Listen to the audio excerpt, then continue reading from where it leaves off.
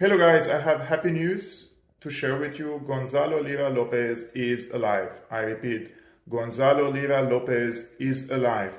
He just appeared on the Duran YouTube channel physically with a video, and he confirmed his physical well-being. Psychologically probably is traumatized, but physically is fine. On the 15th of April, the SBU, the security services of the Ukrainian government, arrested him. Apparently, they took away his mobile, his laptop, etc. So he cannot access to his old profiles yet. However, he has created a new email, etc. in order to communicate with his family and also to contact probably the Duran so that he can confirm that he is alive. So, this is a happy news. I will add his video segment after my comment, but all the credit goes to the Duran. I will also put the link for the Duran in the description below. I'm just taking the video for the sake of public knowledge because there are many people also on Syrian analysis who are worried for the well-being of Gonzalo Lira. This is good news. Thankfully he is alive. But I have to say this, the Ukrainian government who claims that it is fighting this war for the sake of democracy and human rights, etc. in the country, and then arresting journalists.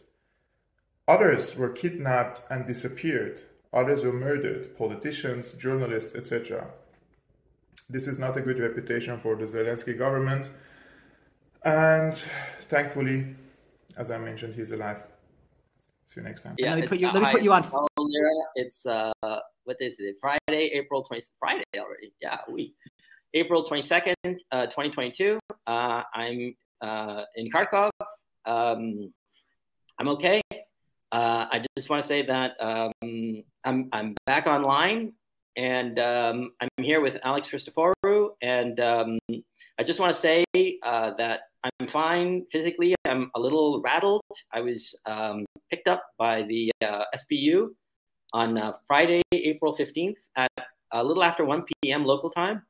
I'm okay physically. I'm a little rattled. There seems to have been like a lot of interest in my case, which is wonderful. Thank you. But there are a lot of other people who are frankly more deserving of the attention. I've highlighted them in my Twitter feed, the real Gonzalo Lira.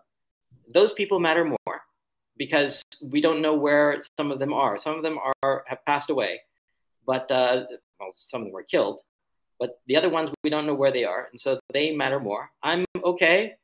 I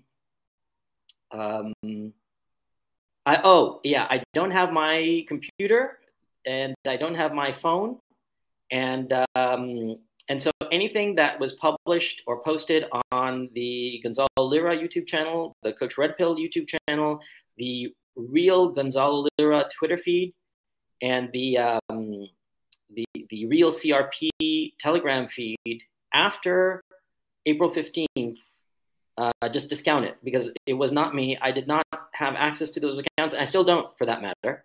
And I don't have my cell phone or access to my email accounts.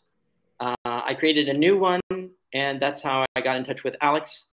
And I've been in touch with, of course, I reached out to my family members, the people close to me, and you know, I'm telling them that I'm okay.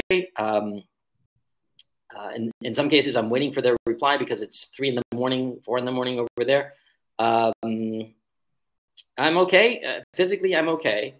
I don't have anything that I can say publicly other than I'm okay. And thank you for the concern, because I've been like checking out on internet some of the stuff that is being said about me, and I appreciate so much the kind wishes and all the thoughtfulness of so many people, and I very much appreciate it. But I'm still in Kharkov, and for the time being, I cannot leave. The authority here has told me that I cannot leave the city. And yeah, and but I'm okay, and none the worse for wear. and I'm rambling, and I'm sorry about that. You know, I'm a little bit discombobulated, as you can imagine, but I will come up with something clever to say. So I'm going to end here. Alex, thank you so much, and just cut it out now, because I'm just. Thank you.